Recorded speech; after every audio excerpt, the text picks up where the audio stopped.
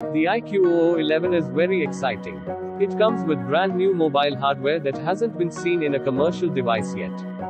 It will feature a 6.78-inch FHD Plus AMOLED panel with a 144Hz refresh rate.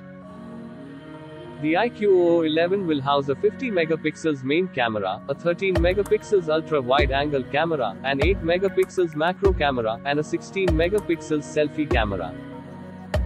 It captures clear 4K Super Night video. The device will come equipped with a Snapdragon 8 Gen 2 processor, which will be coupled with up to 16GB RAM and up to 512GB storage. It has dual stereo speaker, in-display dual Monster Touch and liquid cooling system. The device will sport a 5000 mAh battery with support for 120-watt fast charging. Here below the full specifications of iQOO 11 smartphone. The iQOO 11 price at launch started at 44,900 rupees, while the iQOO 11 Pro price started at 59,200 rupees.